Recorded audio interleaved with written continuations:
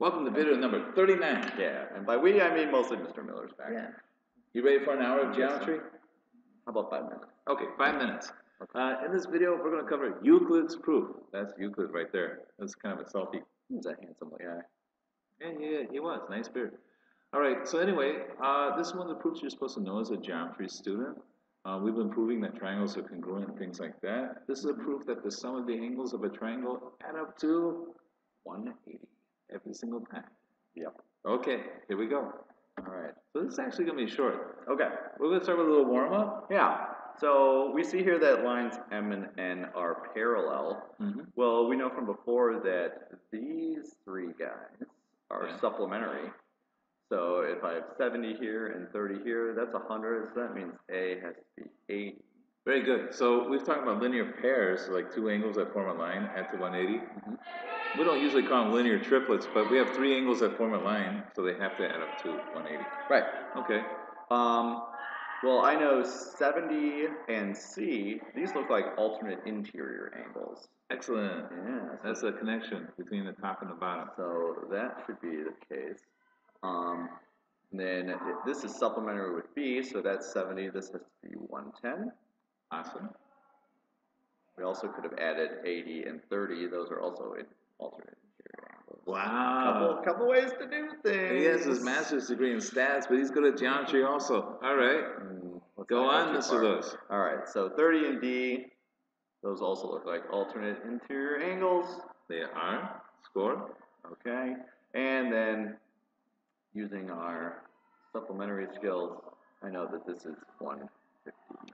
Very good. Now, before we go on, the reason why we did this diagram is this is the diagram that Euclid drew to explain why the angles of a triangle add up to 180.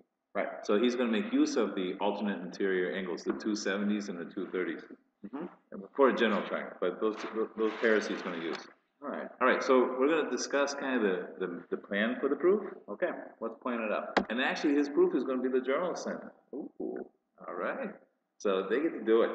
All right, so we're going to start with a triangle. It could be any triangle. And we label the angles as 1, 2, and 3. Okay? And the goal is to show that for any triangle, the measure of angle 1 plus the measure of angle 2 plus the measure of angle 3 equals 180. Now, there's an assumption that we're going to make that's an assumption that's true in geometry, that you can draw a line parallel to a given line through any point you want. So you see at the top of the triangle. Can you circle that point at the top of the triangle? Yeah. What they did is they drew a line through that point that's parallel to the bottom of the triangle. It's actually called the parallel postulate. Geometry is built on a set of about 7 or 8 postulates. These are just assumptions we assume to be true, and actually all the rest of geometry follows from it. So we haven't discussed that much in class, but this is one of the fundamental assumptions in geometry. Actually, it's not even 7 or 8. I think it's 4 or 5 assumptions. This number keeps getting lower every time. I know. But, so anyway, so that's what he did. He drew a line through the top point parallel to the base. Now, here's the plan. Yeah. We know that the angles up top, maybe you can underline them, 4, 3, and 5, those have to add to 180. So that's where this first equation comes. Maybe you can circle that first equation. That's where that comes from. That those three angles have to add up to 180 because they form a straight angle. Now, angle 1 and angle 4 are alternate interior angles, so they're congruent. So in this equation, we can replace 4 with angle 1. Over the way? Yeah. Yeah, that's called substitution. So when you kind of writing the proof, the reason why we can replace angle 4 with angle 1 is substitution. They're equal. We can put one in for the other. All right, going on the other side, angles 5 and angle 2, those are alternate interior angles. So in my first equation where we had angle 5, we can substitute angle 2. And then what do we have?